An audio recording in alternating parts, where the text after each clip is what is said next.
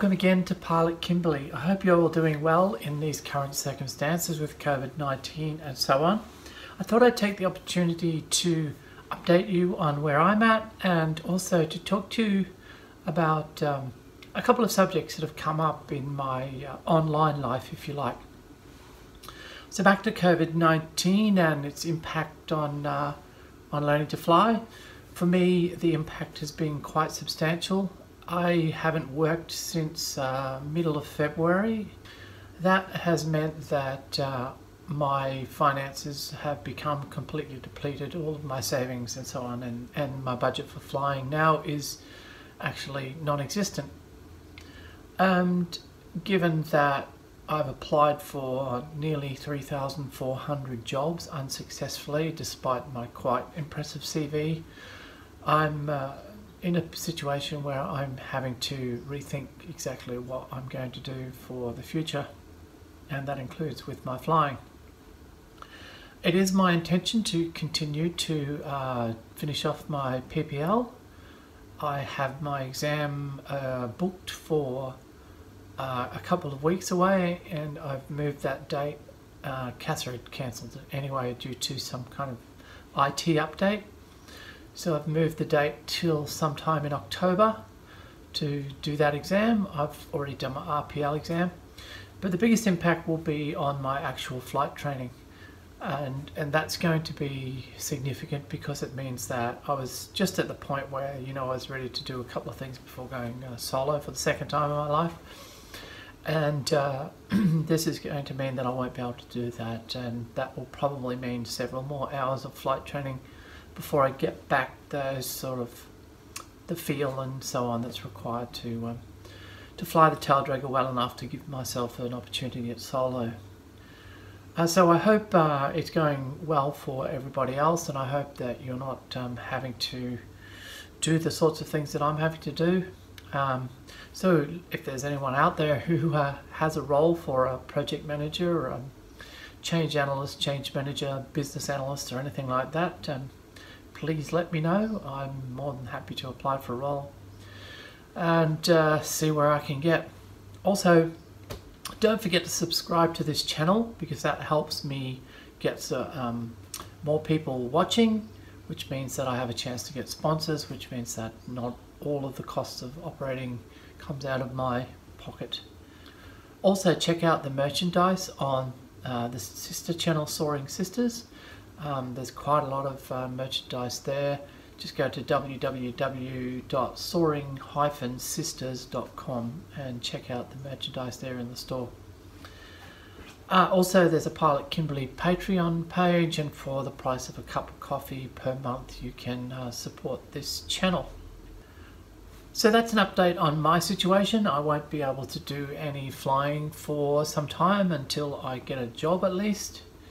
And also I wanted to talk to you all about a couple of things that have been coming up in the Facebook groups and so forth, and one in particular was visiting a subject that I've encountered in another online another YouTube channel, which refers to a minimum maneuvering speed and so forth. And quite unfortunately, this post featured a YouTube page that warned of being careful of stalls, or warned of, tried to, it sounded like it was scaring people away from ever getting close to a stall. Now, while I actually, agree that you don't want to be close to a stall when you don't intend to be, the stall and even the spin for many aircraft is actually part of the flight envelope. That's the thing's meant to do this. And practicing stalls and spins, while there are many who would debate that that's not a good thing to do because it doesn't really teach you anything, I'll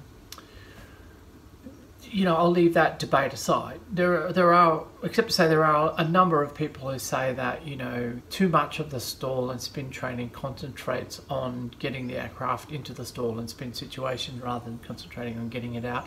I won't enter into that debate. Really, it's not worth talking about as far as I'm concerned. As a glider pilot and as a chief flying instructor in gliding, I've done more stalls and spins than I can count in instruction. And I will tell you absolutely, beyond a doubt, that the concentration on aspects of stalling and spinning and the flight envelope, if you like, the situation that leads to the stall and spin, has reduced gliding accidents very significantly. There was a period of time in gliding when I first started, and that back in the 70s and 80s, when pilots were being routinely killed by spinning in. And the approach that was taken was twofold. One was to teach recovery from stalls and spins, and also to teach pilots to recognize the situations where they might inadvertently enter a stall spin situation, and I'll talk about that a bit more. But more importantly, it focused on what is now very commonly being referred to on the social media groups as minimum manoeuvring speeds. Now, in gliding, we've never called it that. And maybe it's because we don't want to get it confused with manoeuvring speed, which is, you know, the speed at which a certain level of control inputs shouldn't be used and so forth, or, you know, rough airspeed. We've always referred to it as safe speed near the ground, and I think that's a really good way to refer to it. Those of you who are familiar with the effect of load and therefore G on stalling speed would know that the stalling speed increases with the square root of the G load. So what that means is, in a 60-degree bank turn, which is a 2G turn, your stalling speed is 1.4 times the stalling speed of the aircraft in its a non-turning configuration, if you like, when it's flying level. So it makes sense that if you fly at faster than 1.4 VS and you don't do anything silly with, you know, stupid control inputs, then you should be safe. And so in gliding, what is taught is that whenever you are near the ground, so circuits, any time that you are trying to get away, as often happens in cross-country flights, from a level at which you haven't yet committed to circuit but might be about to do so, typically anything, you know, close to circuit height, 1,000 feet AGL or thereabouts, and some of us even take it up to about, you know, 2,000 AGL. We will fly at 1.5 VS, and that is drilled into us from day one. From the very first time we get in the glider, we're expected to learn the concept of safe speed near the ground. 1.5 VS whenever you're at circuit height, 1.5 VS whenever you're turning at low altitudes. So trying to get away in a weak thermal close to the ground, say. And we're also taught another thing which might seem odd to powered pilots, but to gliding it makes a lot of sense, because we are doing lots of off-field landings. If we're really trying to fly cross-country, genuinely trying to fly cross-country, which we do in the latter part of our skills development, then we are pushing ourselves to the, if you like, the performance limits, not the safety limits, our competitive limits, our racing limits, or our cross-country capability limits, so that we can, you know, learn how to get the maximum performance out of the glider in terms of how far we can fly in a given time. Bear in mind that all cross-country flight and gliding requires you to find a thermal, which location unknown, they're not visible, requires you to set yourself up in that thermal and climb away. And then you glide between that thermal and the next, and if you're smart, you're always looking for the best air so that your sink speed is less than the design sink speed. So you're looking for air that perhaps is maybe not sinking as fast or rising a little tiny bit but not enough to circle in. And that is the key to cross-country flying. Now, if you find yourself getting close to the point where you have to land out, as we call it, land in a paddock somewhere, then you need to be watching that all the time. We're always playing this constant game of balancing the performance risk against the safety risk. And what I mean by that is we're always trying to go faster, go further, but we're always conscious that if I make a go faster, go further decision, will that put me in a position where I have fewer options and therefore make it less safe? And how do I manage those options? We never want to find ourselves low with nowhere to land, or low with only one place to land. There are many times pilots, and myself included, have been caught out by having just a single option, or committing to a single option when we should not have, and finding that option was less than perfect. I've landed on 2 wheel tracks in high grass in a glider, not recommended. I've landed at an airfield in which, had I not taken the time to inspect it really carefully, I would not have seen that somebody had closed the airfield forever. A council had closed the airfield, not put any markers on it to say that it was closed, and put a 5-strand barbed wire fence across the middle of it. I happened to be flying a 500-kilometre triangle with a friend, and she was about 10 k's ahead of me, and I heard her outland at this particular airfield, which I won't name. And I also heard another pilot was outlanding somewhere else, and another pilot looked like they were going to outland at that very same airfield. I knew that I was going to have to outland. The day was closing down very rapidly due to a storm. I had to fly about 50 kilometres, in which I didn't find any lift at all except little bubbles. And I arrived at that airfield with sufficient height to have a really good look at it about 3 or 4 times by circling in what appeared to be perhaps potentially a thermal going to form. The thermal didn't form. I got a really good look at the airfield though, and I could see this glider on the far end of it, or let's say the eastern end of it, and I was on the western end, circling above. And I looked again and I thought, wow, she's actually gone over the top of the fence. And she told me later she hadn't seen the fence until she was really close to it and had to close the brakes and go over it. So anyway, I had time to spot the fence and land. So we're constantly balancing that, if I push on to what looks like a safe outlanding, what if it's not a safe outlanding? So that means that then we're also finding ourselves often in places like I just described, where we are low, we have not yet committed to circuit, and we are having to circle in iffy kind of conditions, iffy lift. And if there's any kind of a wind somewhere in that circle, we will experience the kind of skidding that powered pilots are warned against on base and final turns. Remember, we're doing constant circles, so we're not doing a single 90-degree turn here or there. We're constantly circling, so somewhere in that circle we will encounter the conditions which give you the perception that you're not turning enough and you push too much rudder with not enough bank and you spin in. So the only way to deal with that is to fly at a speed where you're not close to the stalling speed.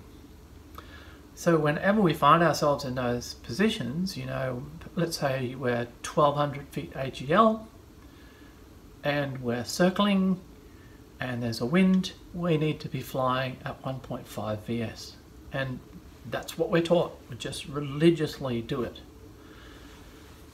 The other thing, as I said, that we're taught, and which I've kind of taken a little while to get around to, is once you make the decision to commit to circuit, and for us circuit means, I'm doing a circuit on that paddock, we work out, we've got a checklist that we run through to check that the paddock is suitable to land in, things like surface, stock, slope, swirl lines, all those kinds of things.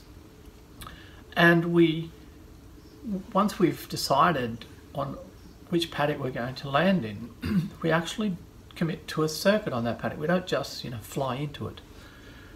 Not if we're smart anyway. So point is, once we say, that's it, I'm outlanding, that means that's it, I'm outlanding. If we then run into a super good thermal, tough luck, right? Don't care if you've got 100 kilometers to fly to get home. Don't care if you've got 500 kilometers to fly to get home. Once you've committed to circuit in that paddock, I'm sorry, don't care how good the thermal is, you're landing. And we are taught to make that decision. So I find it really, really interesting that in these groups, people are talking about, beware the stall. Yeah. I was about to say something kind of offensive, but no surprises there, Sherlock, shall we say. Yeah, beware the stall, but don't frighten people away from, training in the stall. Whether you think it's a good thing or it's not a good thing, somewhere in your training, someone's going to teach you to do stalls. And if you're sending out a message in YouTube to say, be scared of the stall, be scared of the spin, then you're going to affect people's abilities to take in the appropriate training. So, whether you agree that spin training should or should not be done, or stall training should or should not be done, is kind of irrelevant. It is done, and making people scared of it is counterproductive. So, I had my little say about that. So what I thought I would also concentrate on is revisiting that subject that I visited in a video a little while ago about why all powered pilots should first take up gliding. And you might remember in my last video I spoke about 5 things to accelerate your learning, and one of the first I said was get your A, B and C certificates in gliding first. And I absolutely stand by that. I totally do. Go back and have a look at that video if you haven't seen it, but basically it makes financial sense as well, because some of the fundamental flying skills, the stick and rudder stuff that you're learning at $300 odd an hour, you could be learning at, basically something close to, an eighth of the price or something like that. So it makes good financial sense. But the other thing is, gliding really teaches you a bunch of incredibly useful skills that you simply don't learn in powered flight. You just don't learn them. And one of them that, that commercial pilots learn and the regular passenger transport pilots learn and so on is this notion of what they call a minimum manoeuvring speed, or what we call safe speed near the ground. The other thing that's really good in gliding, if you like, is how we learn to use rudder. Now, there's a kind of a standing joke amongst glider pilots that in powered planes the rudder pedals are somewhere to rest your feet, because powered pilots tend not to use the rudder very much. Now, I know that's not totally true, and I know that if you fly a tail dragger, well, you're probably very used to using the rudder, but you don't use it anywhere like we use it in gliding. So much so, that little ball thing, that is just would be completely useless in a glider. Absolutely, totally useless. I've had one in my glider, but it was a 1959 design glider. It's just not sensitive enough. So why is it that gliders have such need for rudder? In a glider, the thing is just basically tuned for performance. The way that we get these 40 to 1, 60 to 1 glide ratios is by minimizing the drag, and in particular the induced drag. So what we have is extremely high aspect ratio wings, often with winglets on them to make them even more high aspect. So we're talking about an incredibly thin wing in terms of its chord length, and an incredibly thin wing often in terms of its actual chord, and incredibly long, up to 29 meters in length, in fact. So you know, when you put an aileron out at the end of a 15, 16, 17, 20, 29 metre long wing, you've got a very long moment or very long leverage. So the drag that you induce by increasing the lift when you force the aileron down actually causes that wing to move backwards. But that's the wing that you want to move forwards. And this is known as adverse yaw. You don't see it terribly much in most aircraft. And if the aircraft tended to suffer from it, it's fairly easy to tune it out. Not so in a glider. It's very difficult, and you wouldn't want to. You would be wasting energy by inducing even more drag. Parasitic drag in this case. So what you need instead is rudder. So if we fly our glider along steadily, straight and level, and we take the stick and we bump it without putting any aileron control in, we can really see the adverse yaw quite clearly. You bump the stick to the left, the nose goes right. You bump the stick to the right, the nose goes left. So you're kind of almost leading with rudder when you're flying a glider. It's really important for a number of reasons. One is to deal with that adverse yaw, because you need to fly efficiently in a glider if you want to get the best performance in terms of cross-country time and distance. But also, getting back to that stall spin situation, if you're low, close to the ground, and you don't do a coordinated turn, you're much more likely to have the inside wing stall and therefore spin. So using the rudder is incredibly important. So you'll find the rudder pedals are very soft to use. They actually move very readily, and you're finding that you're just constantly working them. And our instrument to provide us the information about when and how, well, not when, but more how much rudder we need to use at any given instant is actually the least costly aviation instrument known to man. It's a piece of wool, usually red wool, stuck to the outside of the canopy in the absolute center of the canopy. That piece of wool will move sideways with the airflow. So with our peripheral vision, when we're turning, we can keep that piece of wool straight just by pushing rudder pedal. Now when you first learn to fly, it's difficult, but you know, as you get more proficient, it's just second nature. You're able to do it. Much like those of you who are used to flying tail draggers will know how you can feel, particularly tail draggers, but all aircraft, you know how you can feel when the turn is out of balance. You don't really need to see the ball. So what I'm going to do is, next episode, I'm going to bring you lots of footage and lots of information about gliding. Because I won't be doing any powered flying, it's a great opportunity for you all to learn, you know, how do we get in the air, what sort of flying do we do, what's this gliding stuff actually really all about. But for now, that's all from Pilot Kimberly. Don't forget to subscribe, hit the bell notification, and give us a thumbs up. I'm Kimberly Olsen. Bye for now.